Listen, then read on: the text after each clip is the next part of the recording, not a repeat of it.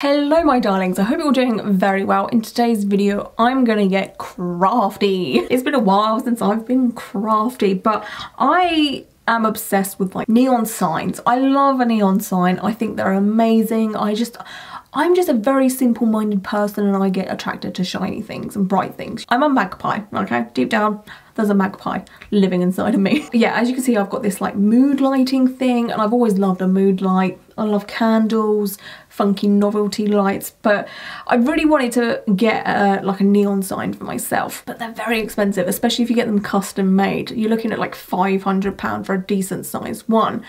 And I was like, honey, if I'm gonna spend £500, it's gonna be on a tattoo, okay? So I thought, you know what, let me see if I can like make my own somehow. It's obviously not gonna look exactly like a neon light because they use like those glass tubes. So it's more like an LED light kind of thing.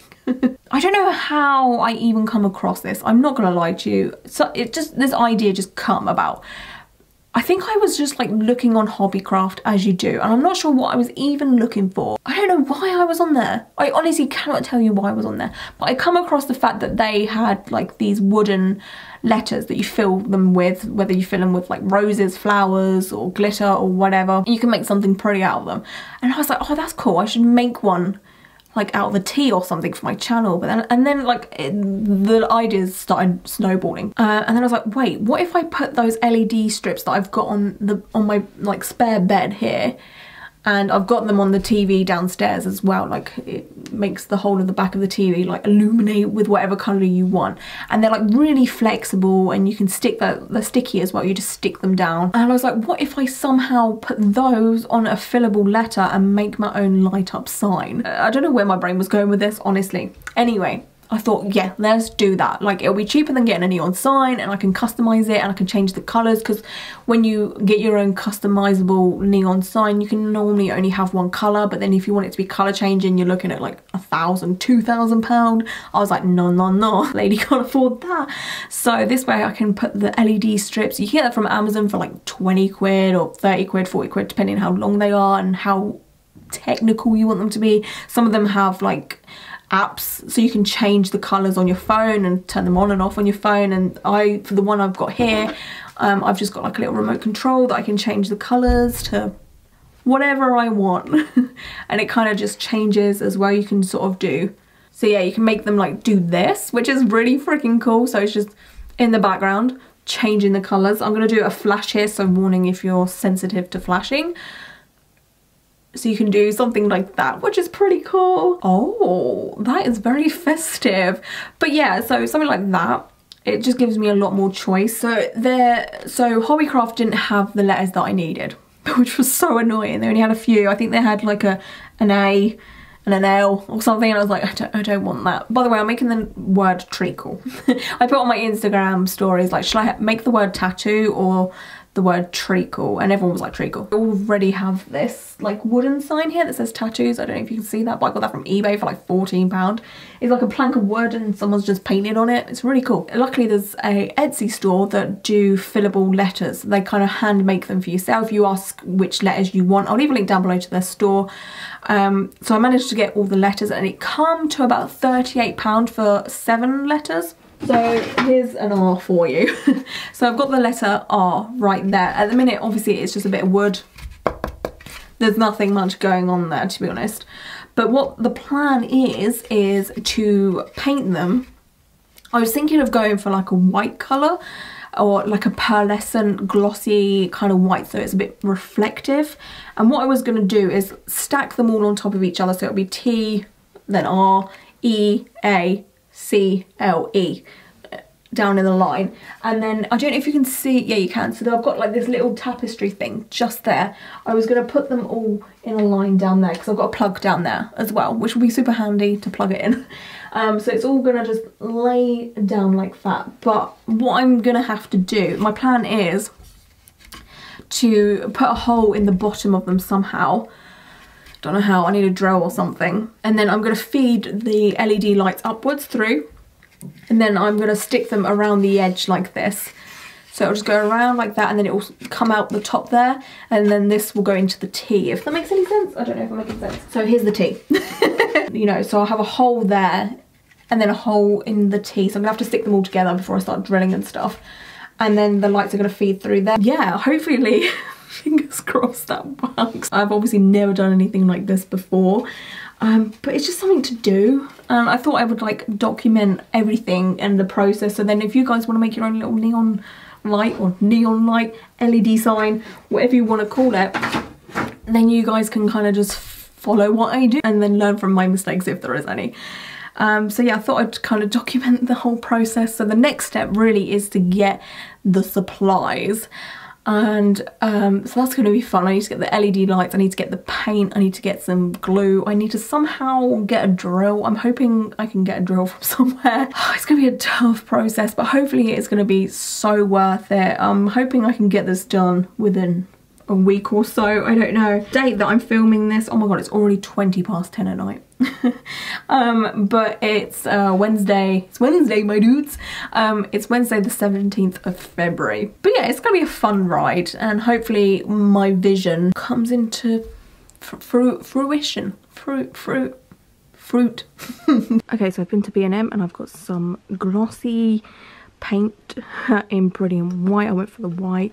And then I've got some No More Nails wood adhesive to stick all the letters together. And then I got some paint brushes to paint the wood with. So I'm actually going to paint them now.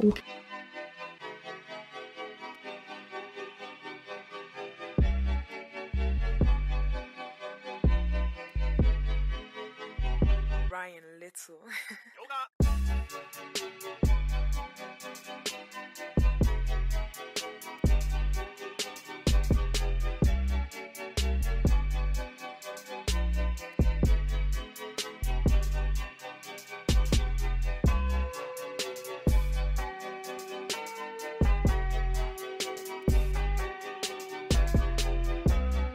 So here I'm showing you guys that the paint that I was using was not sticking to the sides. It was fine for the bottom of it, like the T bit, but the edges, the paint was not sticking at all.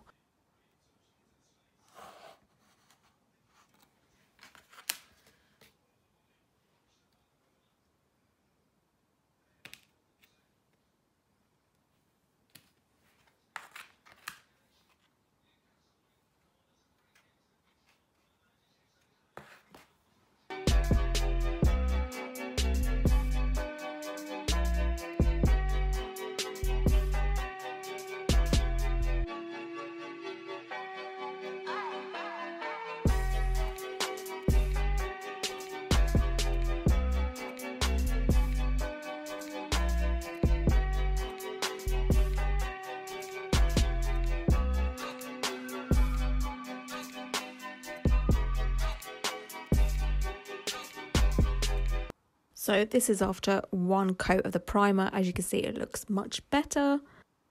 I let that dry overnight, and then the next day I did a second coat of primer just in case. I thought it'd be better to be safe than sorry in this kind of situation.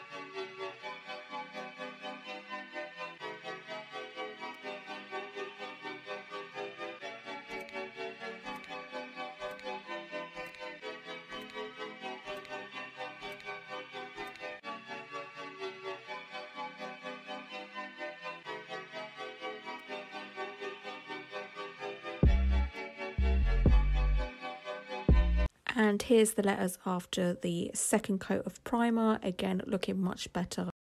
And here I am the next day again. This time I am painting it with the actual paint that I tried to use the first time, and this time it is sitting on there so much better. The wood is not sucking up the paint at all.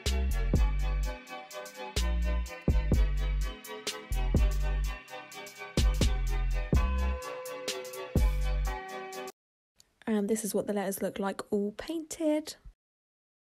Okay, so this is how they're all looking after 2 coats of primer and 1 coat of paint. I was going to paint them again, but the paint gives me the worst headache. Like, it makes me feel so ill. So I'm just gonna kind of leave it like this, even though we have a splodge here, which don't look that great, but whatever. I'm just gonna deal with it. But I think now I'm gonna place them all out and then put marks on them where I want to drill holes in them, kind of deal. so I can feed the lights through. The lights are coming today, so I kind of want to get this done as soon as possible because, yeah, I just want this to be done. So yeah, I'm gonna place them all out, put marks where I want to drill stuff, and then glue it all together. Actually, no, I should drill first, then glue.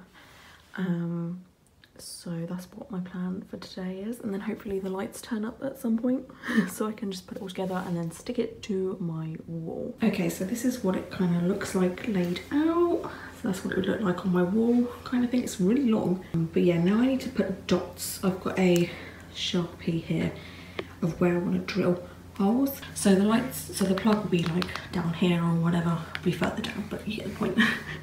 So basically what I'm going to do is the lights will feed up from the plug, and then first of all they'll go round the outside like this, and then they'll come to the top here, and then I'll feed them here, and then it's going to go round like this, through the hole, round like that, down there, through the hole, down, up like that. I think I'll have to put the, oh shit, where should I put the hole for this one? I think it's going to have to go here, and then it will go round like that, down here, through a hole, down here, and then out here, and then back round on the outside like this, like that, like that, like that, like round like that, round like that, in and out there, and then at the top there, it'll come back through, and then I'll do this inside here, if that makes any sense.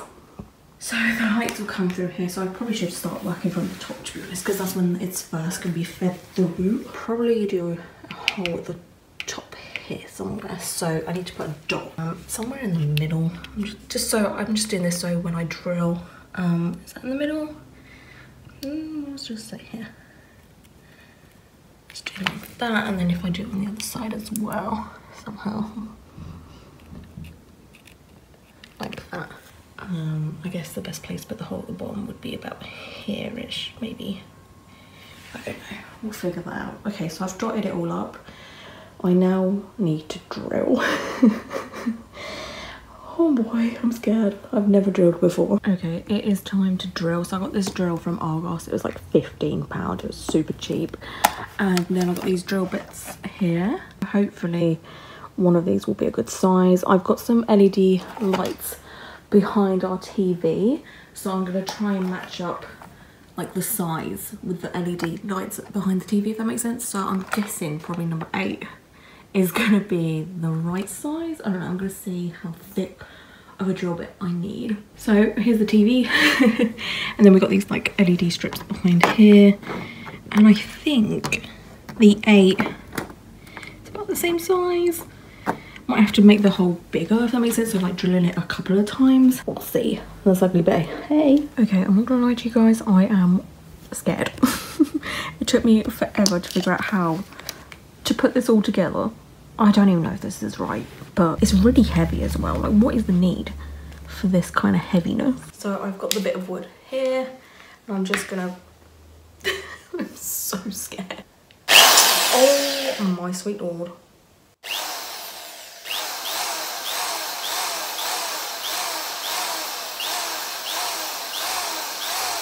Through. We're nearly through. We're nearly through.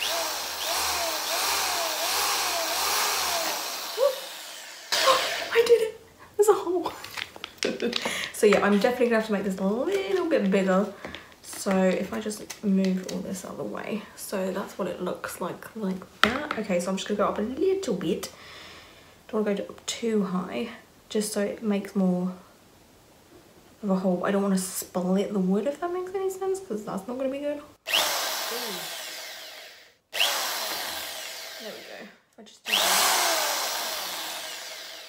Oh man, it's so heavy. Oh. Ow. My nail just fell off into the hole. Ew. Okay, I'm hoping that will be big enough, but yeah, I'm gonna drill the holes in the rest of these and then I'll come back. Okay, so I thought I'd show you my progress. I've got 3 more to do, but this is how we're going so far. So I just basically drill like a oval shape, I guess, into them. that's what you want to call it, I don't know. But yeah, I've done most of them.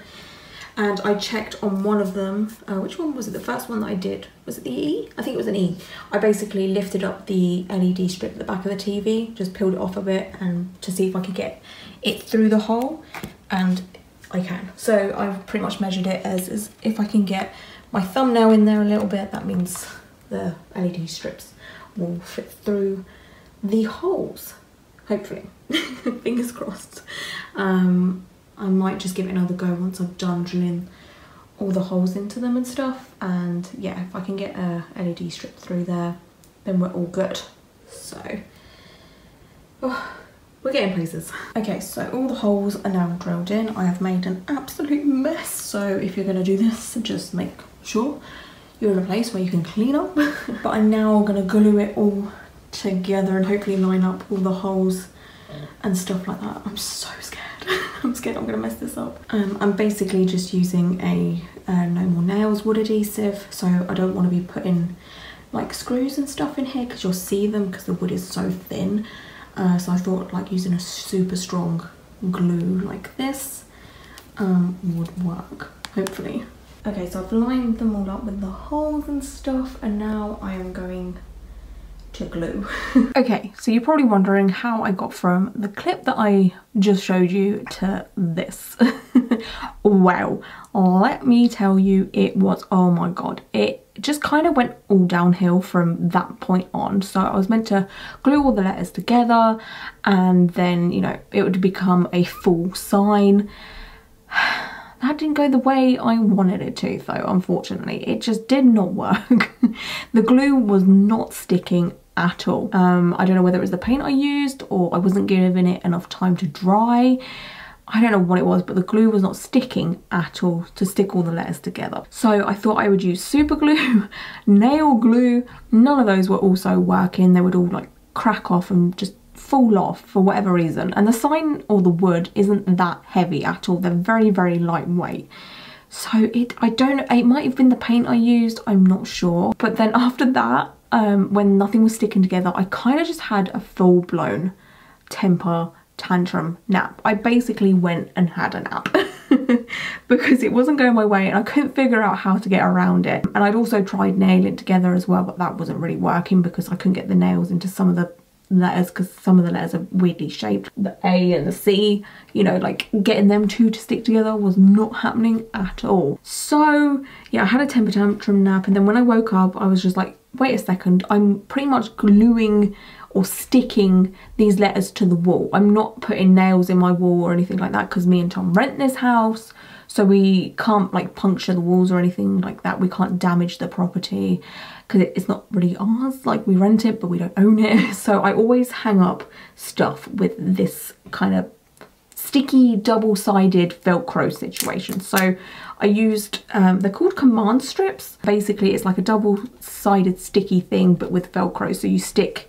one thing. So I've got this print here that I need to get a frame for, but what you would do is, say this is in a frame, you would stick this side onto here like that, and then you would stick these two Velcro bits together like that so you can hear the Velcro, and then you peel this side off here and then you stick it to the wall like that. So I was like, wait a minute, let me just stick all the letters to the wall. Like, duh. So I did that and I was like, right, we're back on track, amazing. I'd stopped filming at this point because I was getting so annoyed. After that, I had to put the lights through all the holes that I made.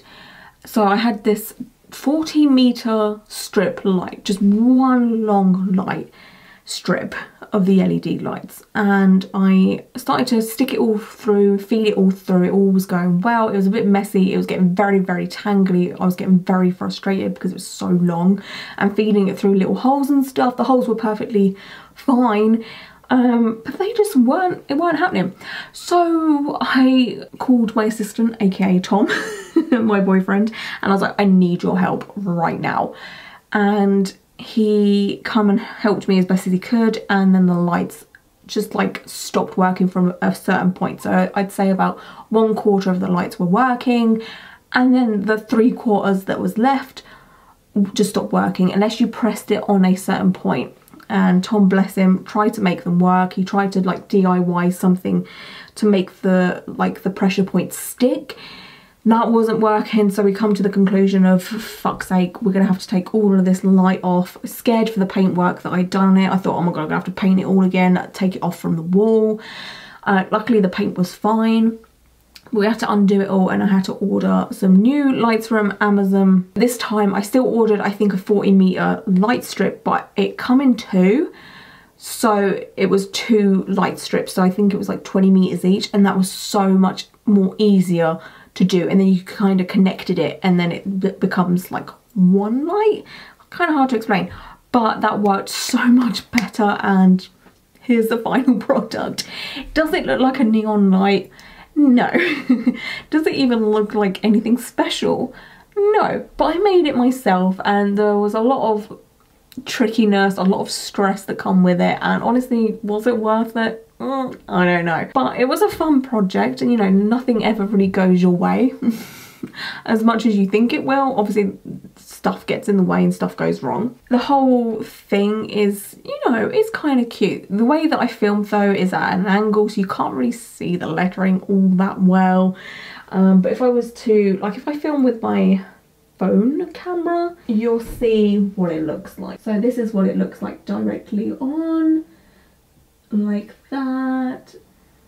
This light situation here comes with an app. Like, there's an app that you can use with it, and you can change all of the lighting and the way it flashes. It also flashes to music as well, which is pretty damn cool. So at the minute I've got it on like a pinkly purpley, just to match the lights that are, you know, behind me right there. But if I want, I can have it like already pink, I guess.